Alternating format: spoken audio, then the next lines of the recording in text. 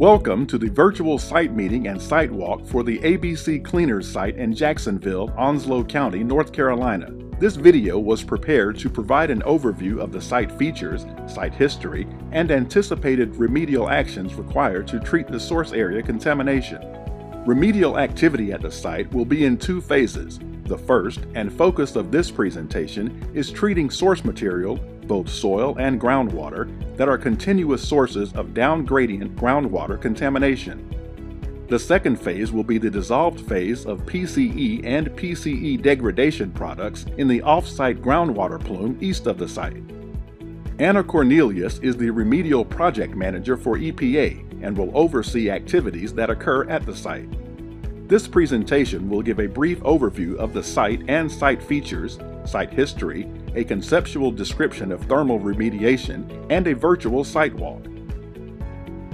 More detailed information is available in the RD and other documents in the administrative record of the repository housed at the Onslow Public Library at 58 Doris Avenue East, Jacksonville, North Carolina, or the EPA ABC 1-Hour Cleaners webpage at www.epa.gov/superfund/ABC-1-hour-cleaners. The ABC 1-Hour Cleaners site is located at 2127 Lejeune Blvd in Jacksonville, Onslow County, North Carolina. The 1-acre site is located north across Lejeune Boulevard from the Camp Lejeune Marine Corps Base. Tarawa Terrace, which is part of Camp Lejeune, is located south of the site and serves as a housing community for non-commissioned officers. In 1984, drinking water wells supplying water to Tarawa Terrace were found to contain PCE and its degradation products, prompting an investigation by the state of North Carolina. This investigation concluded that ABC Cleaners was the source of groundwater contamination. From 2007 to 2011, a groundwater pump and treat system was operated at Tarawa Terrace to help address the groundwater contamination. The site consisted of 3 buildings, which were constructed between the 1940s to 1960s, that joined to form one complex. The front building, located closest to Lejeune Boulevard, served as the customer receiving area. No dry cleaning activities were reported to have taken place in this building, which is supported by soil samples collected in this area. The middle building housed the dry cleaning operations. A septic tank absorption system was installed in the rear of this building in the early 1940s. The system was comprised of an underground concrete tank which measures approximately 5 feet long, 3 feet wide, and 6 feet deep, a concrete lid, and a pipe of an unknown length that discharged into the subsurface soil between the middle and rear buildings. In the 1960s, a floor drain was installed that connected between the septic tank and water and sewage system. Wastewater from the dry cleaning operations and lavatories was discharged into the septic tank until 1985, when the lavatories were connected to the water and sewage system. A 250-gallon above-ground storage tank, which contained the dry cleaning solvents, was located on the western side of the middle building within 4 feet of the septic system. The northernmost building is where finishing activities such as ironing and starching took place. This is the area where the septic drain field was located. Soil samples beneath this building are limited, but do not indicate high levels of contamination. There is an open area located directly behind the rear building. This area is covered in grass with some gravel. An underground storage tank, which is believed to have stored petroleum products, is located in this area. Soil samples determined that the UST has not contributed to or caused the site contamination. Dry cleaning operations took place at the site from 1964 until 2005. The dry cleaning operations were terminated in 2005, where the function of the facility served solely as a drop-off location from which clothes were taken to another location for cleaning. In 2011, all commercial operations at the site were terminated.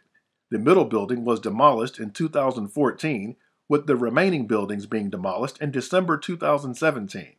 Due to the presence of the highly impacted PCE soil, the concrete pad was left intact as a protective measure, and a fence was installed.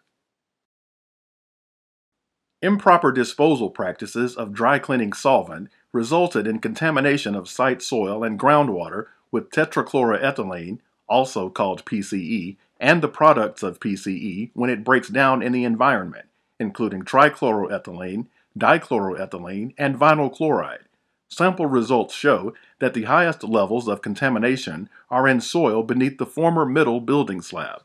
In this area, concentrations of PCE in soil are high enough to indicate that residual solvent may remain in site soil.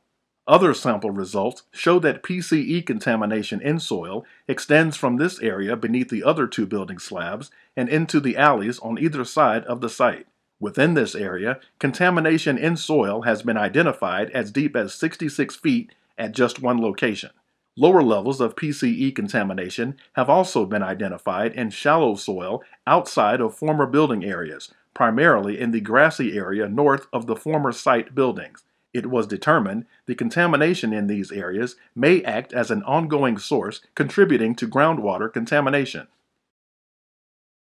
In 2018, an interim record of decision was signed to address the source of groundwater contamination, the residual solvent, and contaminated soil.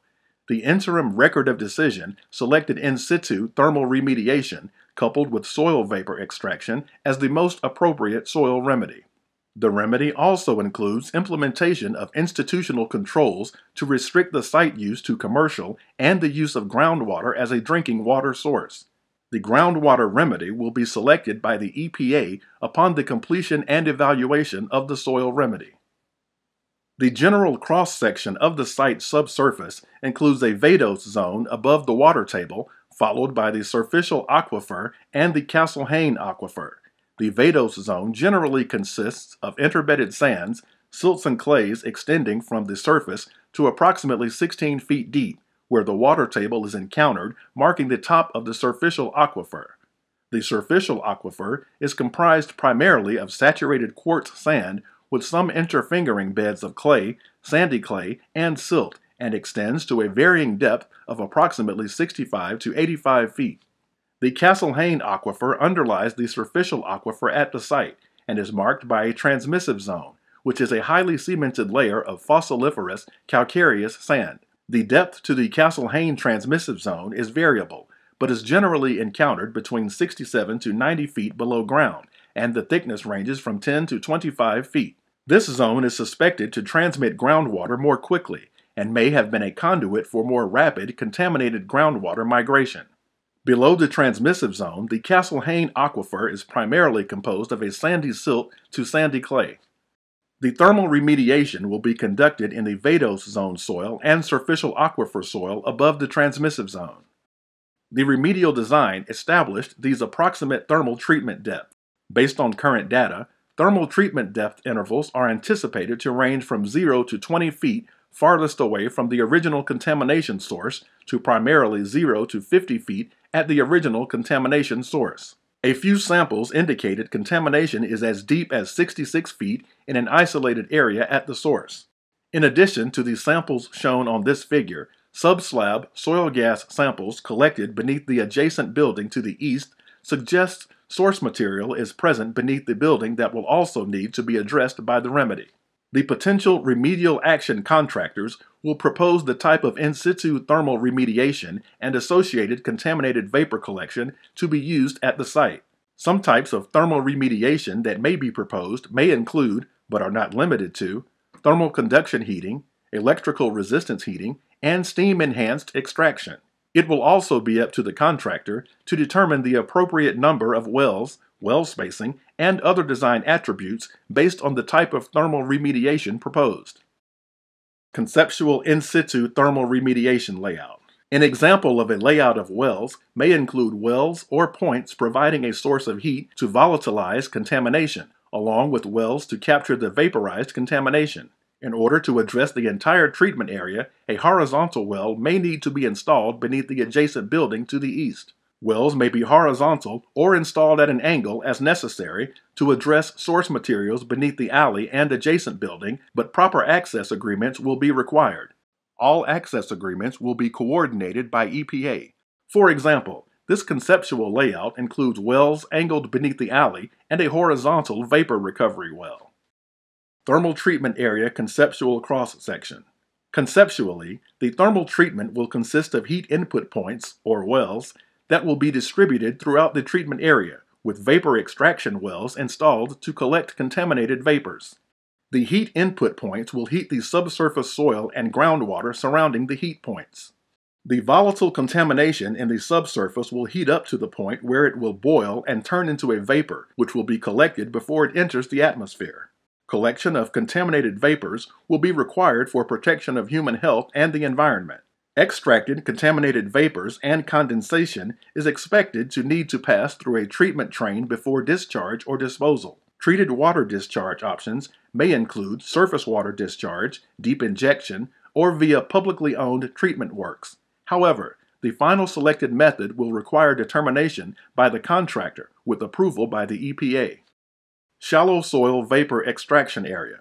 The remedy also includes soil vapor extraction of contamination in shallow soil in the northern portion of the site. It includes installation of shallow horizontal vapor extraction wells at locations and depths where vapor flow would intersect the surface soil contamination, with a surface cover, vapor barrier, installed to ensure capture of vapors in shallow soil without short-circuiting to the atmosphere. In the larger area to be treated, the horizontal soil vapor extraction well is coupled with a horizontal air entry well to focus the airflow. Recovered vapors are assumed to require treatment. Site challenges. Remedy construction. There are some challenges that may affect construction of the remedy. Some of the challenges that the contractor will need to address include coordinating with EPA to obtain access agreements should remedy components need to be installed in the alley or beneath the building to the east of the site. On-site subsurface obstructions from the previous soil vapor extraction system, identifying the method for disposing of treated water, keeping the remediation low profile to minimize community concerns, and protecting adjacent buildings from intrusion of contaminated vapors. Site challenges. Conceptual traffic control. The contractor should also consider that use of the alley to the east of the site for site access will be off limits. Therefore, contractors will access the site from the rear using Liberty Drive via either Pine Valley Road or Corbin Street from Lejeune Blvd. Site challenges, data gaps. In addition to remedy construction challenges, any relevant and significant data gaps in the understanding of the site conditions will need to be addressed by the contractor prior to the construction of the selected remedy. Some of these data gaps may include the confirmation of residual solvent at the site, delineation of source material beneath the building to the east, and evaluation of site hydraulic conductivity and the impact on the thermal design. Virtual site walk. This portion will be the video the field team made at the site, a virtual site walk showing features, areas of source contamination, etc. 1. Building locations. The ABC site is north of Lejeune Blvd. Previously, there were 3 adjoining buildings at the site, one facing Lejeune Blvd that housed the cleaner storefront where customers were received, with the other 2 located behind the storefront where the cleaning activities were conducted. These 3 buildings have been removed, and all that is left are the concrete slabs. To the east of the site is a furniture store which is separated from the site by a paved alleyway.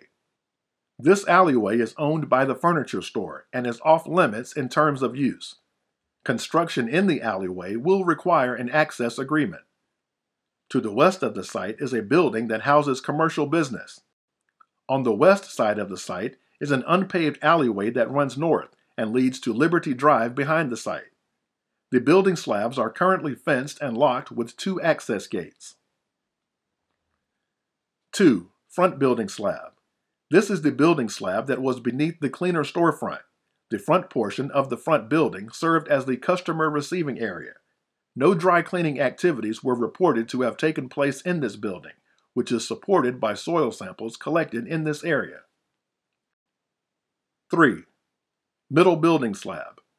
This is the slab for the building that was directly behind the storefront. This middle building is where most of the dry cleaning operations took place. The majority of soil contamination, including possible NAPL, is beneath where the middle building once stood.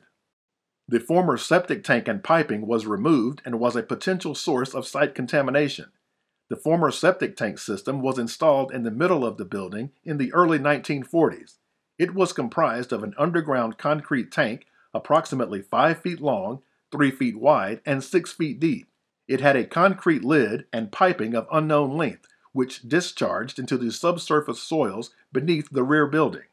A 250-gallon above-ground storage tank, which contained the dry cleaning solvents, was located on the western side of the middle building within 4 feet of the septic system. The facility's boiler was located in the northeast corner of the middle building. Site sampling indicate that the highest levels of soil contamination are between the former septic tank and boiler. It should be noted that the subsurface SVE piping from former remedial activities may remain in this area. 4. Back building slab. This is the slab for the building in the back of the site. It is where finishing activities, such as ironing, starching, etc., took place. This is the area where the septic drain field was located. Soil samples beneath this building are limited, but do not indicate high levels of contamination. 5. Laydown equipment area. The shallow soil vapor extraction area will be located directly north of the back building slab. North of the shallow soil vapor extraction area is open and may be used as a laydown area for equipment. This area is covered in grass with some gravel, and UST, which is believed to have stored petroleum products, is located in this area. Soil samples determined that the UST has not contributed to or caused the site contamination. 6. Western alleyway. A gravel alleyway runs along the western side of the site, extending from Lejeune Blvd to the south to Liberty Drive to the north. During dry cleaning operations, still bottoms waste was used to fill potholes along the alleyway. This alleyway is currently owned by the ABC site property owner. Use of this alleyway is shared with the commercial building to the west. 7. Utilities along Lejeune Blvd. Most underground utilities run parallel to Lejeune Blvd. Overhead utilities are also located on the front part of the site, parallel to Lejeune Blvd. 8. Other utilities. Underground water and sewer lines once ran along the east side of building pads. In 1984, after the septic system was no longer used, water and sewer lines reportedly ran from former bathroom at the northwestern corner of front building east to the property line, then ran north along the building pads. These are believed to have been abandoned when the buildings were demolished. 9. Nearest fire hydrant. In the event water is needed during construction work, the nearest fire hydrant is located at the southeast corner of the neighboring building adjacent to the west of the site. 10. Pump and treat building. The building housing the old pump and treat system is located southeast of the site across Lejeune Blvd, which is a very busy thoroughfare. Access is through the Terrawa Terrace entrance, which contains housing for enlisted Marine personnel.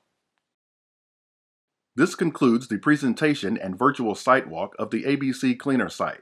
If you should have any questions or require additional information, please contact Anna Cornelius with EPA at cornelius.anna@epa.gov.